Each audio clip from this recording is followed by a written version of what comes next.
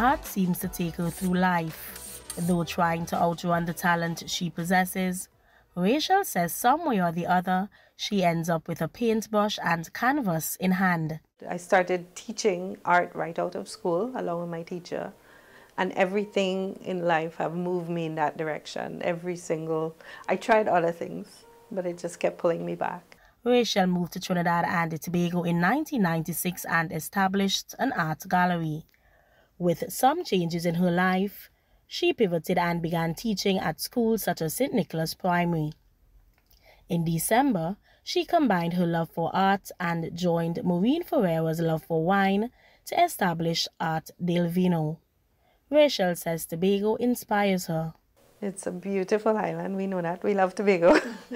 And the people and things that are nostalgic to life. Like, I don't have too many pieces of those things in here, but you know, like the washerwoman, people cooking, baking in the mud oven, those little things that makes Tobago beautiful or whimsical, I would say. Love it.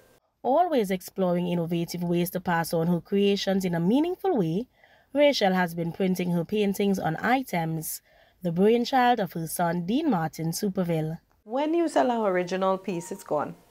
But as an artist, you maintain the rights to your work.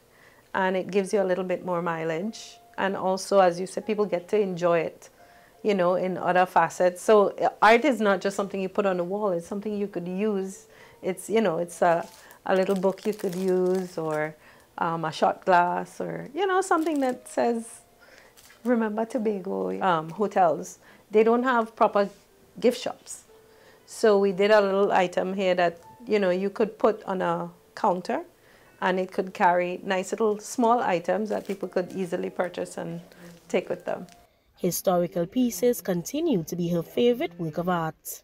I like sceneries, places that would tell a story, you know, things that are important to people and that would say something about the history. Like I recently painted an area where I grew up, and you know, we use Facebook all the time. The amount of comments and people that just love the fact that the amount of stories that came out of it, that thrills me. While Rachel notes the life of an artist can be uncertain at times, she encourages young and budding artists to always be ready.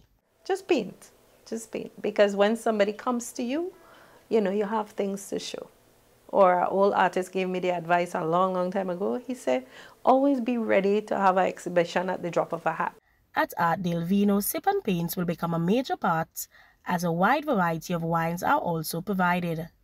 They also look forward to including the work of more artists to their displays in the near future.